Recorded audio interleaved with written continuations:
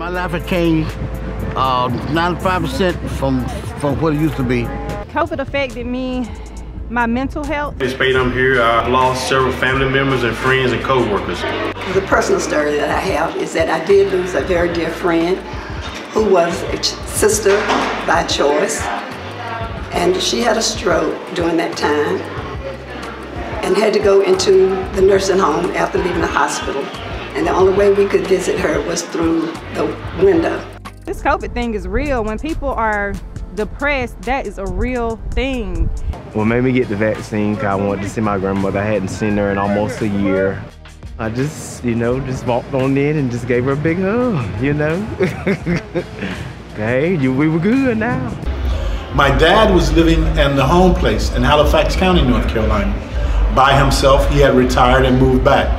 I didn't want him to persevere through a pandemic by himself. And thanks to the support of this beloved community and the incredible leadership of leaders like Shakita Lassane, Jasmine Ambrose, both from Shackle Free, the Kenita Family Life Center folks, Jessica Joyner, Helen Collins, Pastor Richard Joyner, the Social Change team, Rob Amore, Candace Walker, and Todd Belcourt, and the NC Action family, Pat McCoy, Carol Ollinger, Carol Stubbs, and the volunteers of all ages from all corners of the globe who came together to make sure that no matter what during this time of crisis, that our elders knew that they were going to be cared for, that our family members knew that they had a safe place to get the resources they desperately needed, and that people needed to come up with a cart, we would put food in their cart, or people needed a shot in their arm, we would provide that shot. People needed